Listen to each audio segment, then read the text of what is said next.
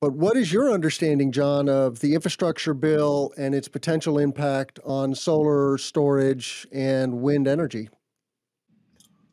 Well, first off, it's really big and there's a million things in it. And I'm so in the weeds of both that bill and the Build Back Better. I think they've started to blend together in my head. So it's challenging to remember all of the different things and all the things, the headlines I see on and the few articles I read. But, at the highest level, I am not a build infrastructure follower. So at the highest level, what I see is that there's lots of money for energy storage, for car chargers. There's money for power grid, specifically for transmission.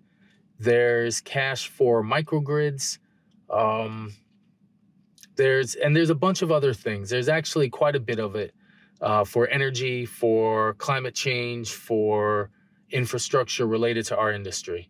And there's gonna be a lot of it, and there's gonna be a lot of economic benefit because of it. The one I noticed the most of that I paid attention to a little more was the car charging infrastructure, because I happen to be working with a customer for a commercial car charging unit for trucks, and I just want to know those numbers.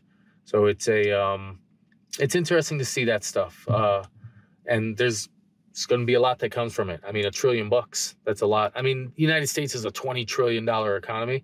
So and this is spread out over 10 years. So it's not exactly, well, that's the infrastructure bill. The Build Back Better is over 10 years. But still, there's going to be a lot of stuff coming out of it. It's much bigger than just me. So you got to talk to a professional. There's a spreadsheet out there with some very hardworking gentleman said, hey, it's taken us 2 weeks to break up every single piece of it. It's like 15 pages long. The summary document from the House was 130 pages for the Build Back Better when I read the summary of it. 130-page summary document. So these are big documents.